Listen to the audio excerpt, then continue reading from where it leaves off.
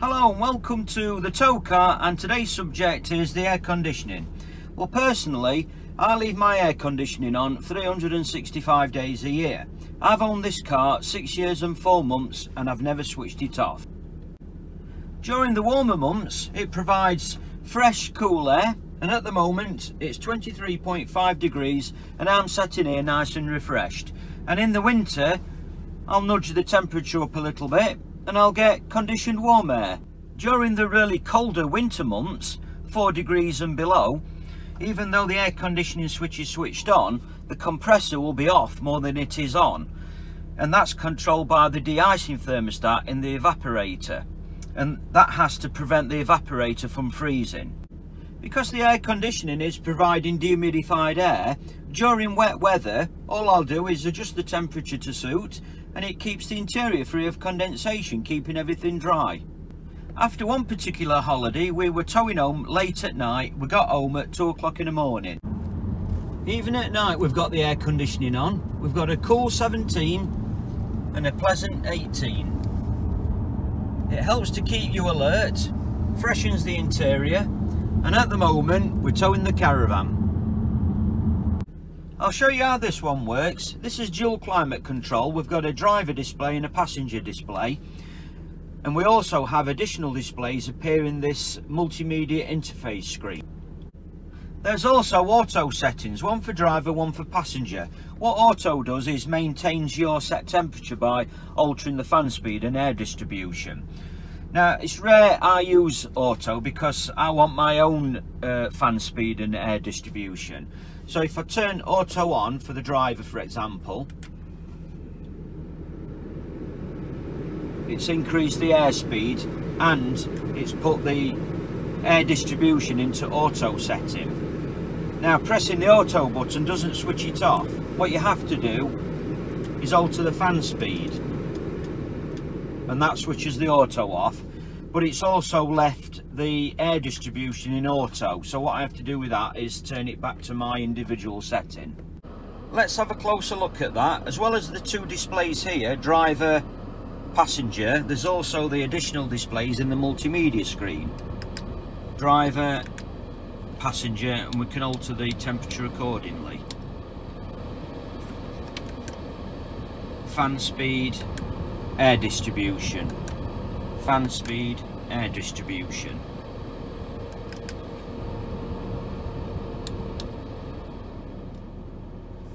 If I select 19 degrees, there's the fan speed. You see the arrow at speed 10. That means if I was to switch auto on, it would automatically select fan speed 10 to get the interior close to 19. And as soon as it starts getting close to 19, it would automatically lower the fan speed, and then it tries to maintain that temperature. We've also got this air conditioning. If I select that, I can scroll down to center outlets, and I can have the center outlets anything from cool to warm, independent of the outer vents.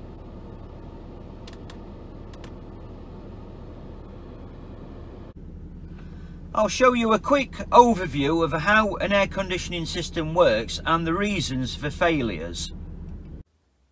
This is a quick overview of an air conditioning system. This is the compressor, which is belt driven via this magnetic clutch. The magnetic clutch switches the compressor on and off, and it's controlled by the de-icing thermostat, which is there, and the on-off switch inside the car.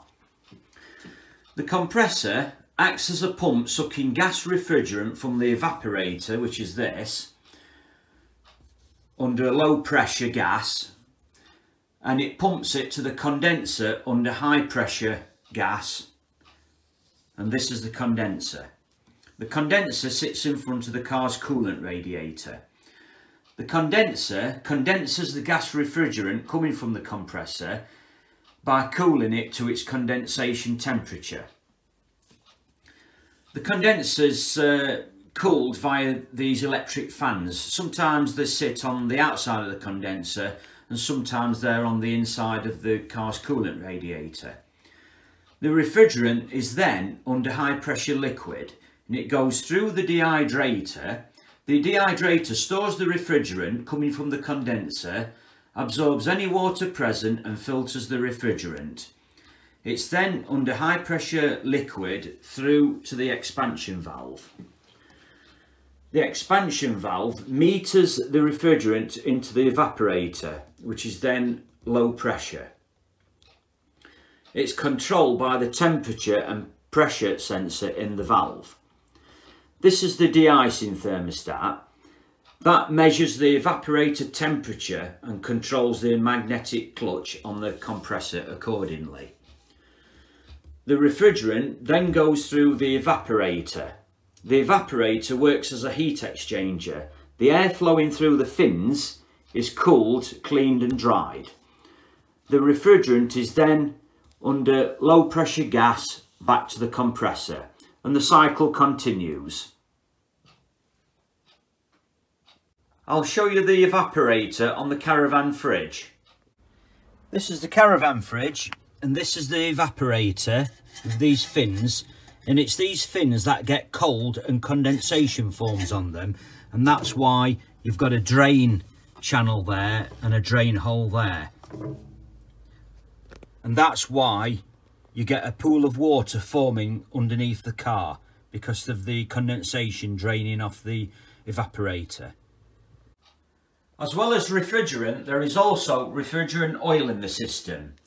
The purpose of compressor oil is to lubricate and cool the moving parts of the compressor. Inside the compressor are pistons which pump the refrigerant around the system. The oil film also protects the rubber seals in refrigerant lines and connections, reducing the amount of refrigerant leaking out.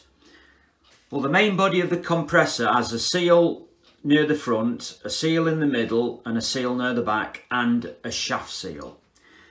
And on the refrigerant lines there are seals at all the connections with the condenser, the dehydrator, the compressor, the expansion valve and the evaporator. The oil has to be pressure and temperature resistant in all operating conditions. The evaporator will be in a housing like this, with all different flaps placed all over, and these flaps open and close at varying angles depending on the required temperature and air distribution. All these flaps are operated by these servo motors, and the servo motors are operated by the potentiometers depending on how far open the flap needs to be. And then we have temperature sensors for the air distribution, such as there's a sensor in the air suction duct, one for the blowout temperature left footwell, right footwell, one in the evaporator, one in the left face level air vent, on the right face level air vent. So there's quite a few there. And then we have all these sensors: fresh air intake duct temperature sensor, air quality sensor, evaporator outflow temperature sender, high pressure sender, sunlight penetration photo sensor, humidity sender. And these are all linked to all these various components and so on. There's also a pollen filter, and that's accessed from the passenger footwell, and it's up behind the dashboard. On some cars the pollen filter is accessed from under the bonnet. The pollen filter filters out any dead flies and debris and pollen before the air gets to the evaporator. That's the interior temperature sensor, and that's the sun penetration sensor on top of the dashboard.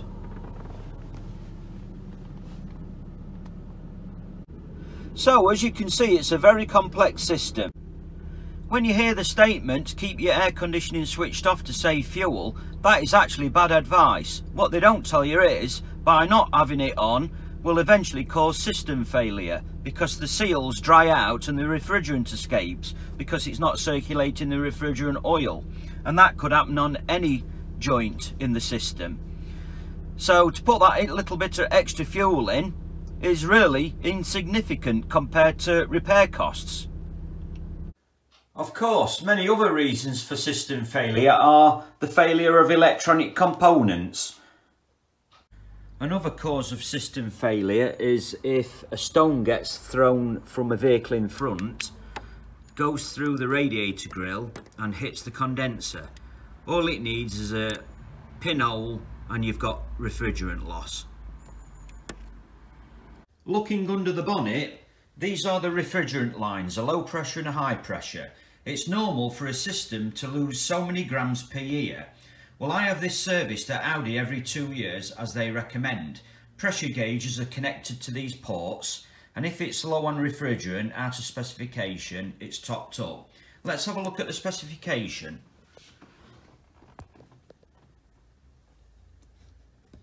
It's refrigerant R134A and the system quantity is 550 grams with a tolerance of plus or minus 20 grams.